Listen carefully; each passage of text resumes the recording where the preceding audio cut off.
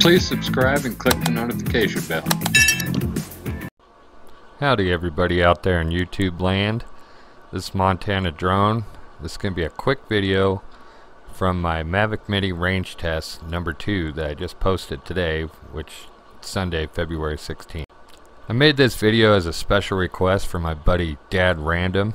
If you get a chance, check out his channel. He's got some great videos of the Mavic Mini and other drones that he owns.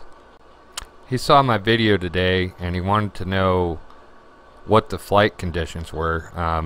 So I went to airdata.com and uploaded the flight, which, if you have a chance, it's a great resource to see what's going on with your UAV. I'll put a link in the description with Dad Random's channel.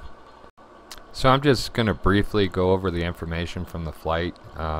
It's on January 19th of this year.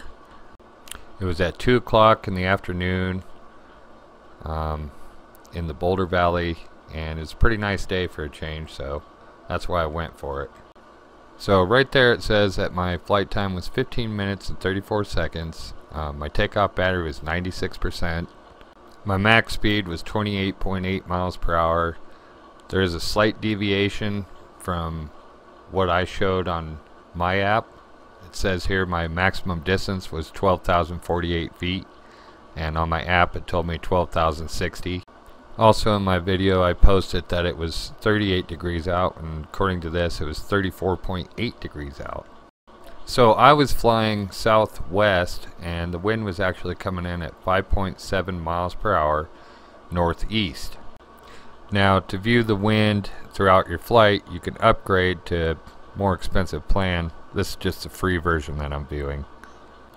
There's a lot to look at on this site. I'm still learning my way around.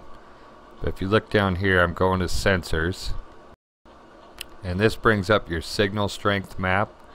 As you can see, I had great signal because everything that's highlighted in green means you're good to go.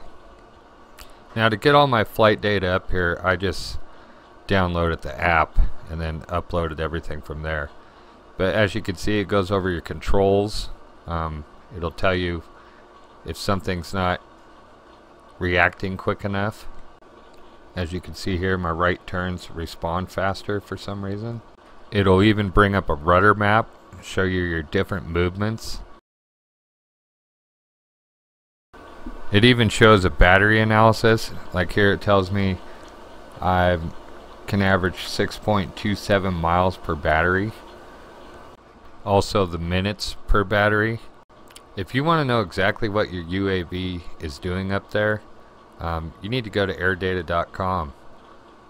I mean, look at here, it even breaks down deviations and cells. The Mini has 2 cells in its battery. I was all good there. Breaks it down into graphs. It shows you a voltage drop map throughout the entirety of your flight. It even goes as far as to show your battery temperature over time. You even have the ability to download the KML file so you can go view it over in Google Earth. Once in Google Earth, you can do a whole plethora of other things. You can go down to Street View, look at your flight path from different angles. It gives you a whole nother perspective on your flights, and there's a lot of other cool options in this program too. It also has an HD flight viewer.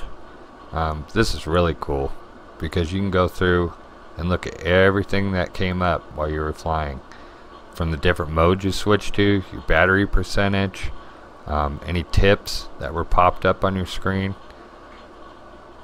Anyways, Dad Random, I hope this helped you out and anybody else out there that's having problems with their Mini or other UAVs. Good luck to you. Until next time, thanks for watching.